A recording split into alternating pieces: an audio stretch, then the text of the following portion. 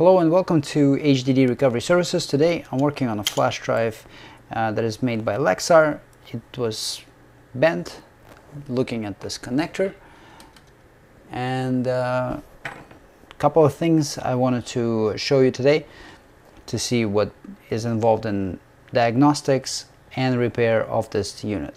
So first of all, let's find out what's going on with the device and what can we gather up as major clues to why it's not working. Judging by this connector right here, the unit was put through some stress and it was bent most likely when it was connected to a laptop or some sort of USB port and stopped working afterwards. So what usually happens during these types of things, the easiest thing to guess would be we will have a break on the connector line.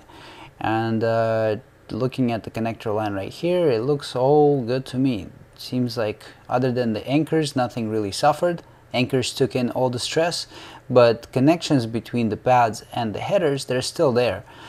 We may have breaks on the traces heading into the connector, but that is something we can definitely test.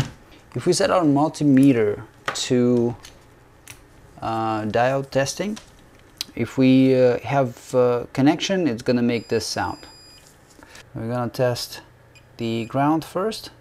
Ground is getting there, and the ground is present, 5 volt.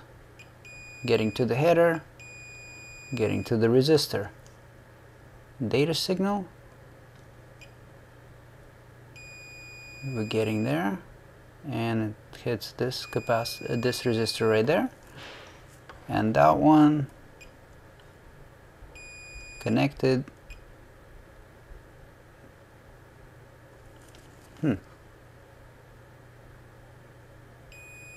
And it's connected as well. So we have a connector that is fully attached still. Let's just check the power and ground. We have a short on power and ground. USB extension cord is connected directly to the power supply unit. Plug this in.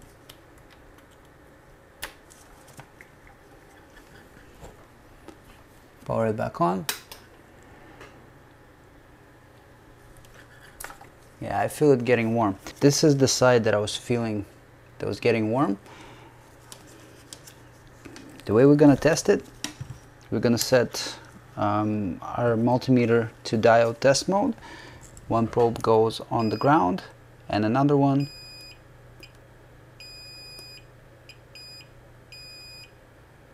is gonna check terminals on neighboring capacitors to where the heat was being generated.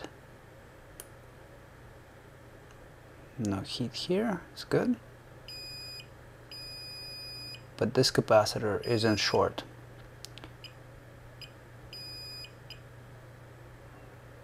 Yeah, so this is the guy that's causing all the ruckus. There is another way how the short could be determined. Right now the power supply unit is turned off, so there is nothing going into the device. What I'm gonna do is I'm gonna spray cold. I'm gonna power up the unit. Okay, so what do we see? We see that controller is generating heat, and this capacitor in C2 is getting hot. Add a little bit of flux. Turn on the fume extraction.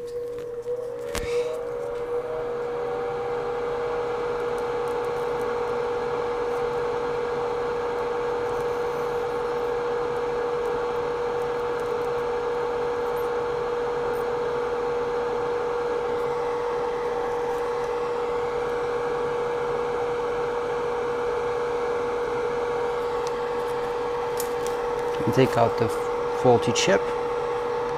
The faulty capacitor comes off. Now this is a filtering capacitor. We will probably need it in place for clean read. Beep. No beep.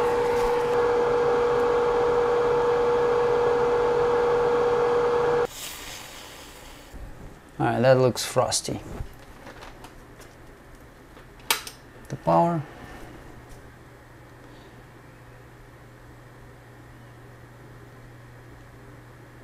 Controller is getting warm, that's normal. Okay, that's enough. The consumption is good. What do we get in the USB stabilizer? We get a 14.6 gigabyte capacity recognized, the device mounts, and we can work with it now. Open up our studio. And there's our device. We have them side by side. Let's go into the map. Hex view. And as we scroll it, we can see that locations change and the device is showing some sort of activity. So for those of you who need this service, check the link in the description. That will take you to our website where you can request the service. As always, if you have any questions, feel free to drop them in the comments below. For those of you who are new, don't forget to subscribe and hit the notification button so that you know when the next video comes out. Thanks again for watching. I'll see you guys in the next episode.